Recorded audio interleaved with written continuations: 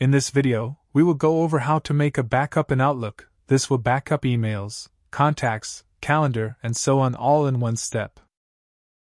Start by opening Outlook, then click File in the upper left. Click Open and Export. Click Import/Export.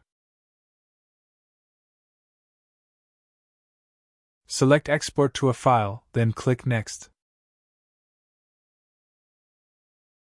Select Outlook Data File, then click Next again. Select the folder you wish to export. To export everything under an email address, just click the email address, then click Next. Choose a location for the backup. This can be placed anywhere you like. By default, the location is Documents, Outlook Files, and then Backup. Click Finish to begin the backup process. You can add a password to the backup file. This is optional. Depending on how much information is in your Outlook, the backup may take some time.